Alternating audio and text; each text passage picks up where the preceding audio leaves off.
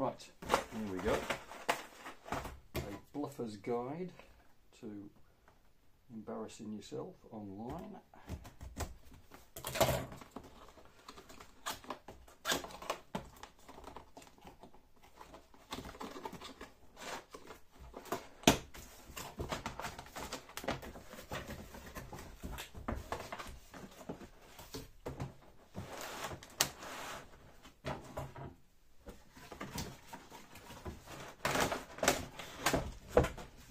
Surplus to requirements, cardboard, it's always nice to see cardboard packaging, machine, plug, cardboard packaging. Those will make excellent seed trays, and that is perfect timing because I have some more seeds to plant. Bags, there's always going to be some plastic. Right, now, the one thing that is missing is an instruction manual, which could be interesting. Let's just check the box. Okay. Illusion of competence shattered. Ambiano, capsule copy, blah blah blah blah blah blah blah blah blah blah blah. Risk of electric shock. Apparently there's a risk of electric shock with electrical equipment. Risk of damage, product description, blah blah blah. Basic cleaning. The product must be cleaned before first use and after blah blah blah. Remove the packaging material and all protective foils. Protective foils. Any protective foils? I can't see anything in there. Can't see anything in there. Give that a quick rinse.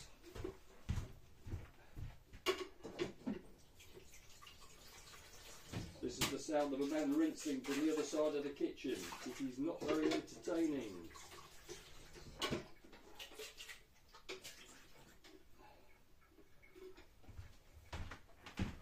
Right, so hole in the bottom, so I'm guessing the water goes down. Plug. It's not the longest lead in the world, but then if it's going on your kitchen counter, it probably doesn't need to be. Insert the main products, remove the packaging materials and all protective foils. I am looking for protective anything and I am not seeing protective anything, which does not mean there isn't protective anything, but we will find out, won't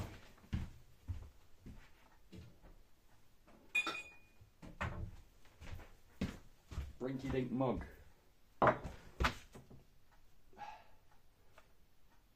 Press one of the two buttons.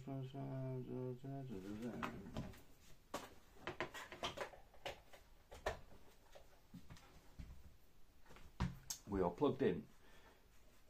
The small coffee button briefly illuminate. Do they? Let's just check that they. Oh, hang on. Are we switched on? We are not switched on. That will probably help. There we go. Flashing lights. This is what we want. Right. Press one of the two buttons to switch the product on. Both buttons flash slowly. They do. If there is still a capsule in the capsule, now pull the lever. If there is still a capsule in the capsule, I'll pull the lever and there isn't. So open the lid 3 and fill the water tank. That feels a bit rickety to me. It feels like it ought to clip in. It does, it clips in. There is a clip there. There we go. Bumbling amateur productions continue.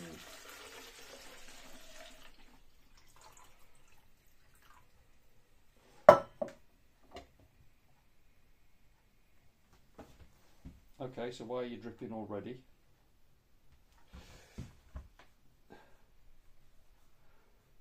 Open the lid 3 and the water tank halfway. Open the lid 3. Fill the water tank halfway with cold tap water and close the lid again. Oh well. Place a suitable container under the coffee spout. I think this is maybe where I'm going wrong. So does that tuck in there?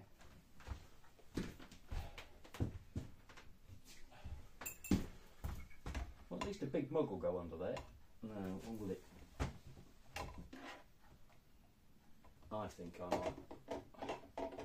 Oh no. It would be nice to be able to get rid of that bit altogether and put a big mug under there. It doesn't quite manage it. That's a bit wobbly, but anyway, it'll do for now. Press the large coffee button and the coffee spout pours out hot water. Maybe.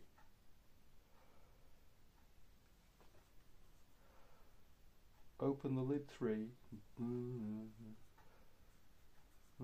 Place a suitable container for up to 10. Press the large coffee button. The coffee spout pours out hot water.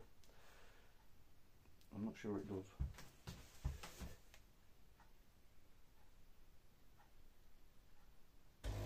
Oh, there we go. So it's quite a long press. And then a slow drip. Potentially not quite what in mind.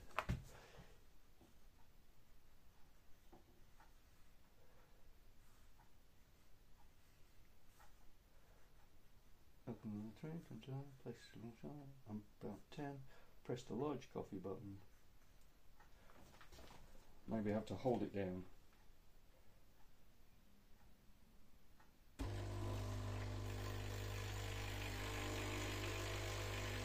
There we go, maybe I just have to keep pressing it. This appears to be the secret. Press and hold.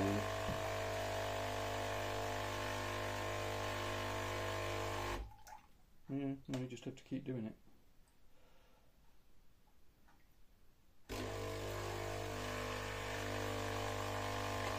That's definitely hot. Approved method for testing.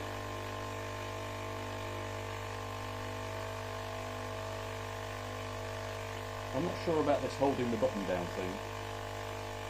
I imagine it's only for cleaning and not for, if there's a pod in there, hopefully it will do it automatically. I'm sure this is really thrilling. It will be, that was right, okay, so.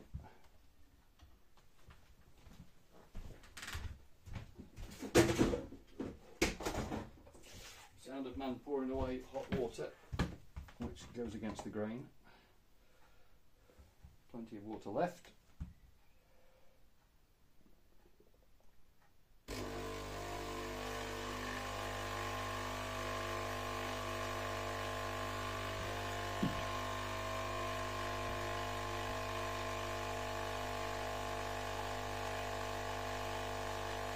It would help if the instructions said press and hold, then I would feel that this is working as it should do.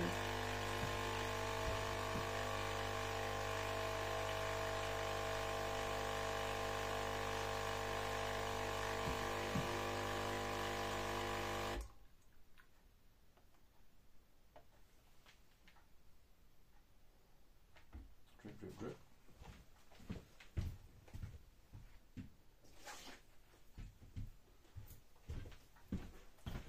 So, programming the coffee quantity, the quantity of coffee. Is this helpful? I'm sure this is very helpful for you on the video.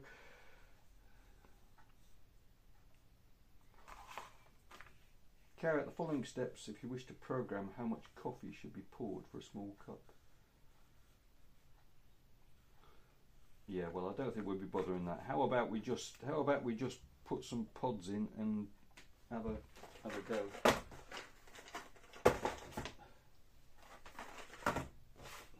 Let's go for a 7.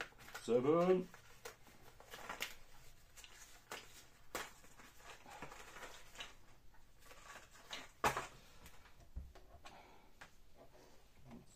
I'm not convinced by this drip.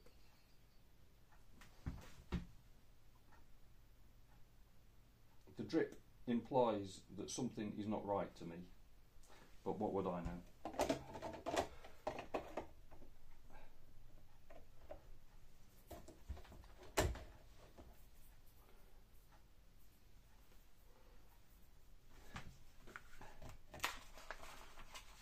Emptying the cap. How about filling the capsule drawer?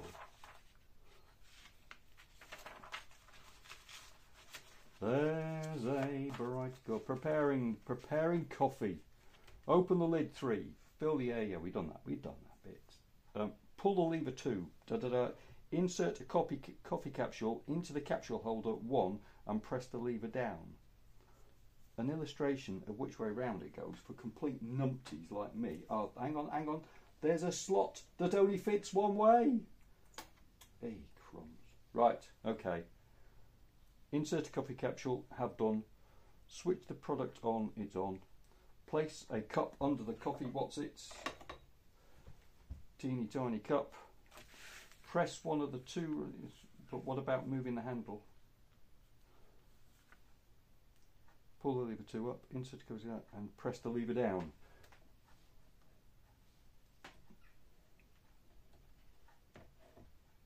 Why am I not sure about that? Doesn't? Oh, I'm not sure. That. Hang on. Nutty. Right. So drop it in. Press it down. There we go. That's it. It just doesn't look very confidence inspiring. So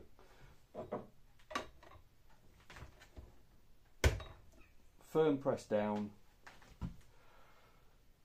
Press one of the 2 buttons. The pressed button flashes. The product stops automatically when the programmed coffee quantity has been reached. Let's go small because I can always add a bit more, and I don't know how big this cup is because it normally only gets used for catching drips.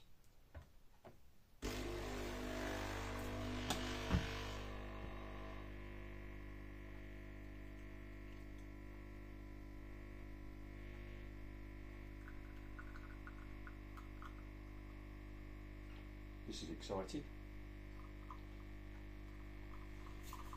You know, I'm secretly a bit of an instant man, and I could have had about 14 mugs of coffee by now. It does smell lovely though. It smells absolutely gorgeous. Is that it? We're having another one of those. That's not copper coffee. That looks like it should come out a bit more. Let's press that one again. Let's go. I'm going big. Go big or go home.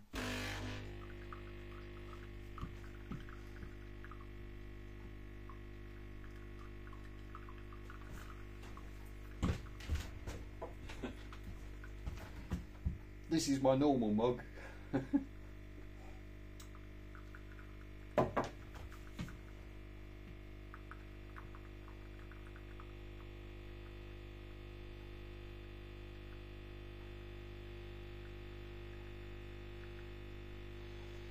Well, this is the most informative YouTube video of all time, but it does show the world as it is,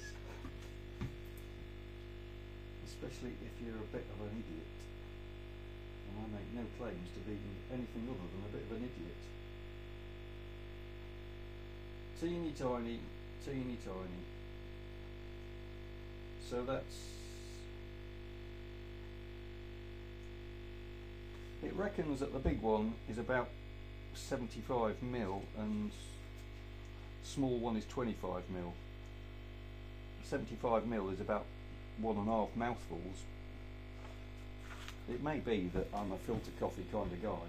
Oh, here we go. It's getting a bit full now. Have I bitten off more than I can chew? Have I made a tactical error? It looks like the big one would have been about right for that cup. That mug is definitely not right, so a big one would have been possibly a bit much.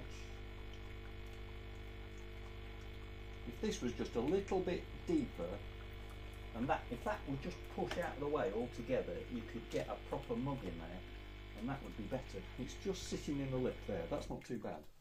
Right, so a big one would probably have filled that cup perfectly.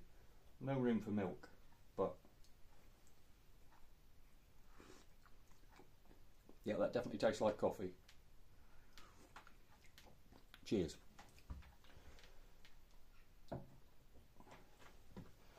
There's still quite a lot of dripping going on.